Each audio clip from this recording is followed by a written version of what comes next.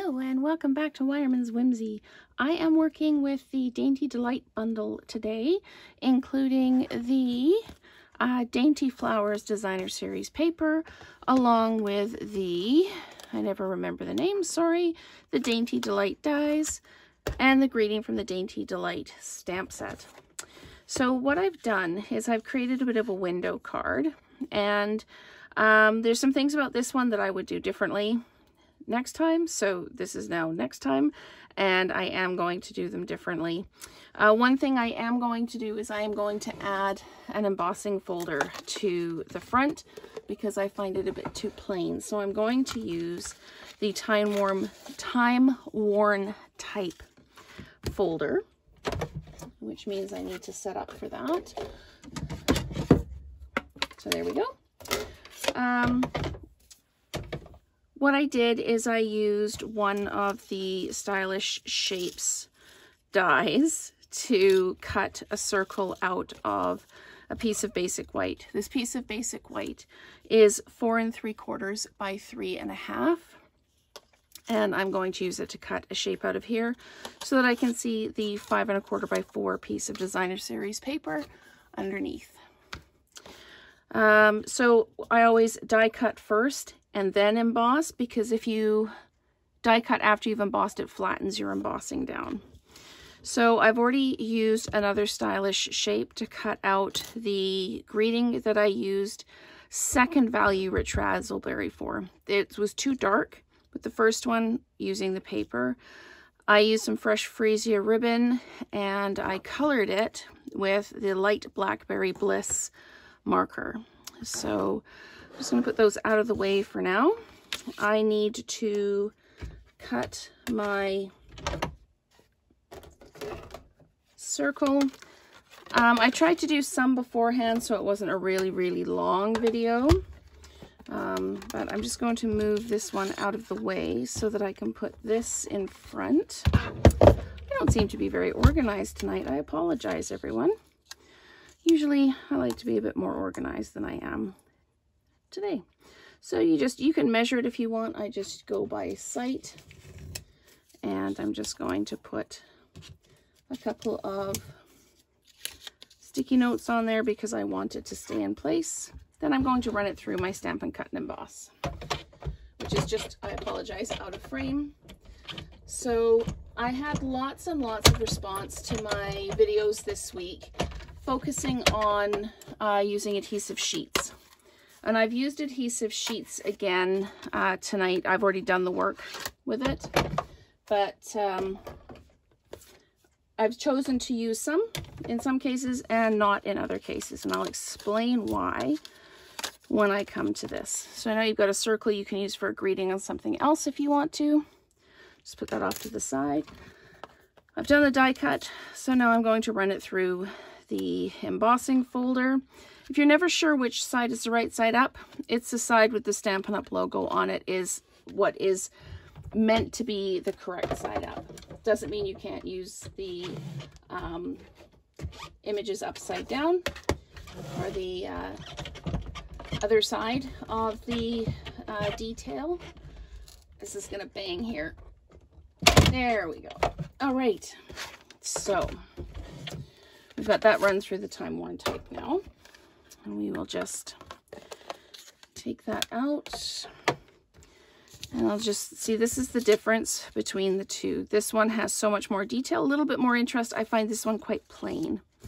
But sometimes I just leave my prototype the way it is because it helps you understand where I'm coming from. I don't have all the answers. Sometimes I don't have any of the answers.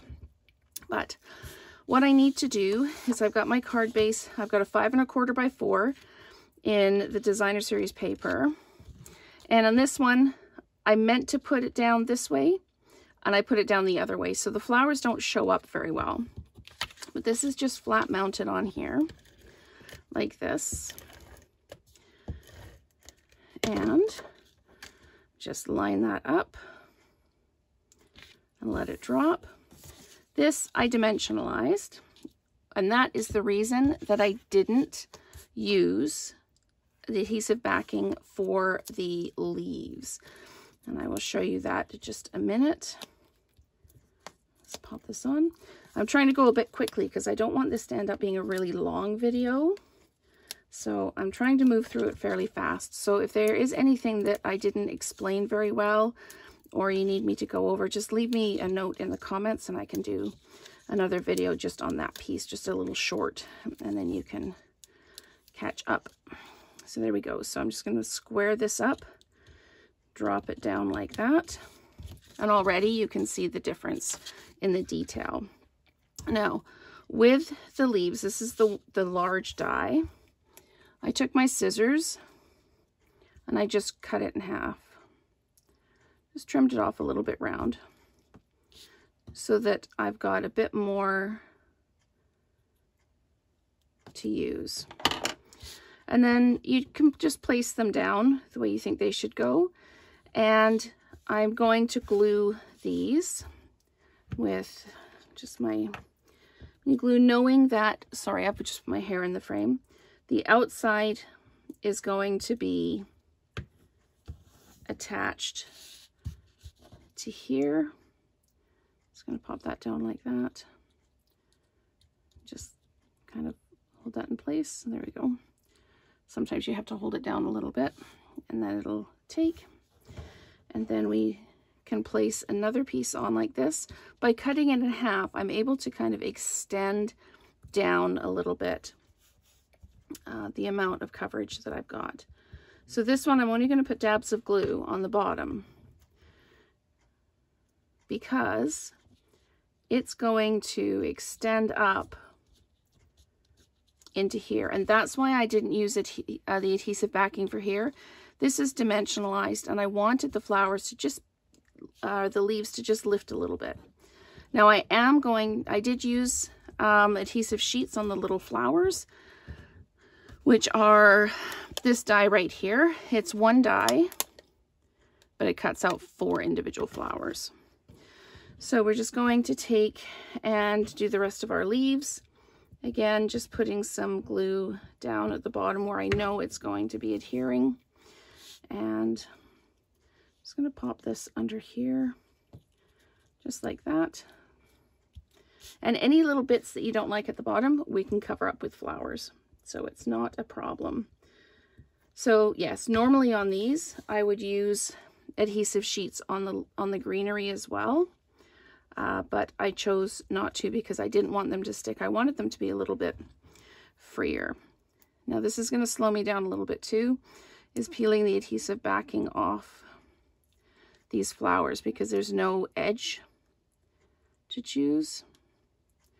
So I thought about kind of pre-peeling them before the video, but I didn't. So feel free to fast forward. There we go. So I'm going to pop one down at the bottom like that.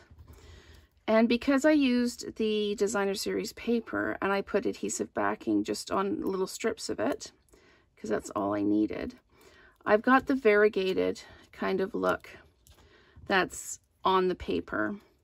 I didn't want solid cardstock, and I had no need to do the baby wipe technique, which is what I was going to do, because the Designer Series paper has done it for me already. So there we go. Sometimes you have to bend the edge to get it to come up. So yes, so for all of you out there who think I make it look easy, it's not easy. I have just as many trials and tribulations with these things as you do. And I had one lady in the comments said, "Oh, I wish I could do things as well as you do." My response was, "You have no idea how many pieces of paper I actually end up throwing in the garbage because it just didn't work." I usually practice my designs on just cheap copier paper, and that way I'm not using my good cardstock for my wobbles. So again, I apologize. This is taking a bit of time. I'm just going to pop one up there like that. And then I'm going to use a darker one in the middle. And when I'm done, we can compare the cards about all the things that I have improved in my version here that I improved from my original. So come on, there we go. Pop this one just over here. You can hardly see it, but that's okay. I wanted to use the darker one up at the top. So you just create your own flowers, and again, you can use any color you like. If you've got which paper is it? The Delicate Desert has some really nice Calypso coral paper that is variegated like that, and that's really nice as well.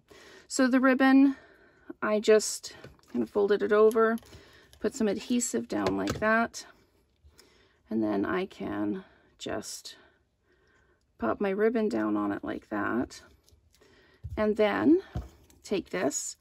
Dimensional is already pre-attached. There we go.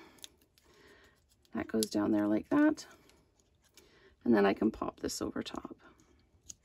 So I think the version that I did in the video is much better than the version that I did as the prototype.